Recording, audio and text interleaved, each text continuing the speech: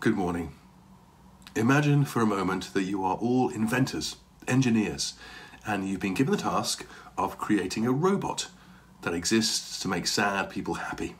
What skills and talents would you give this robot? Perhaps you teach it to juggle or tell jokes, or perhaps you'd show it how to give a hug or to cook a person's favourite food. There are lots of gifts you could give to this robot, but the reason why you would is so the robot could help people. Perhaps even so that people would feel loved and valued. The skills and abilities are less important than why and how they are put to use. This is the final week of the Spirit Given series, where Tim has been reflecting on Romans 12, thinking about the gifts of God's Holy Spirit for us, what they are, why we have them, and this week we're thinking about how we should use those gifts. If you want to catch up, you'll be able to see all three talks on the St. Peter's YouTube channel. For those who weren't here, or for the young people, the Apostle Paul talks in the Bible about God's Spirit giving his people gifts, things that we're good at to help and support those around us. It's not like being good at baking cakes, but rather being someone who loves feeding people and making them feel welcome in your home. Hospitality.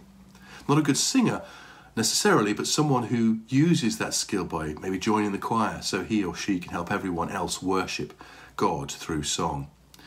And there's a selection of spiritual gifts mentioned in the Bible. You've got a handout of some of those and what they might look like when you use them. It's not a complete list.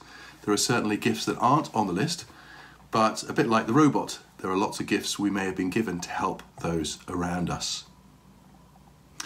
Now, last week, Tim invited you to fill in this diagram to help you perhaps work out what spiritual gifts you might have. If you haven't done that, or if you struggled, I took some time to fill mine in to give you an idea of how it works. We're going to start actually with H. Looking back, I've realised that my heart or passion is helping people understand there's a better way for humans to live. Every job I've done, every volunteering position I've had, this has been the driving force. Over time, my abilities have included these skills and talents. And my personality is generally outgoing, easygoing, but I do like order and systems. And over my 49 years, my experiences have generally fallen into these kinds of buckets. I actually did an online spiritual gift survey, and these were the ones that popped up for me, and I think they fit pretty well with the shape and suggest that maybe curate or house group leader, Sunday school teacher, perhaps chaplain, might be some of the good ways that I can use the gifts that God has given me to help our community at St. Peter's Church. Look, the system's not perfect, but filling it in certainly gave me an idea of the kinds of areas where I could focus when it comes to serving the church and helping the church reach out to the world. So this morning we're asking, how do we use our spiritual gifts? Well, look, here's the quick answer. Remember this if you don't remember anything else today.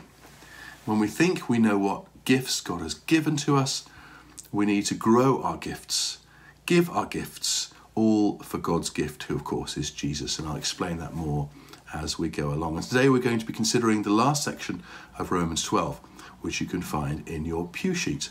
But we'll also be referring to another well-known book and film, actually. I wonder if you know what this picture is from. Of course, it's The Wizard of Oz, isn't it? Written by Frank L. Baum. For those who don't know it, it's a really great story, actually, of a girl called Dorothy who's whisked away by a tornado from her home in Kansas in America to a magical land called Oz.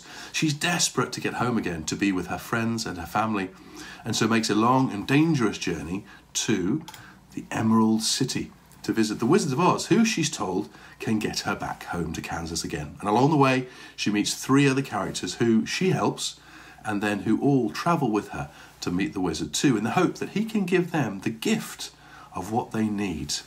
Now let's see if you can guess what the characters need. The three things are a heart, a brain, and courage.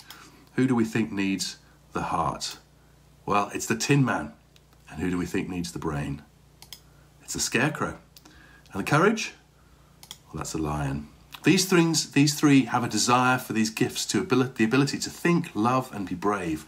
And just a bit like the Apostle Paul in 1 Corinthians, he says, follow the way of love and eagerly desire gifts of the Spirit. And they are desiring gifts.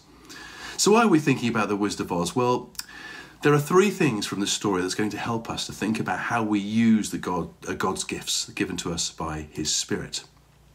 So the first one is the four grew their gifts by using them whenever they could. If you read the book or watch the film, you'll actually see that the characters wanted these certain gifts, these abilities from the wizard, but they actually had them all along, and they used them whenever they could. The Scarecrow used his brain and thought over and over again about how to deal with difficult problems along the journey. The Tin Man was always speaking up to protect those he loved and cared for. And the Lion was repeatedly brave when he needed to be along that journey. And Dorothy actually acted as a rescuer time and time again, and that was one of her gifts. If you remember what we read last week in Romans 12, we have different gifts according to the grace given to each of us. If your gift is prophesying, then prophesy in accordance with your faith. If it is serving, then serve. If it is teaching, then teach.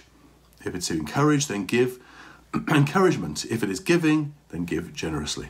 If it is to lead, then do it diligently. If it's to show mercy, do it cheerfully.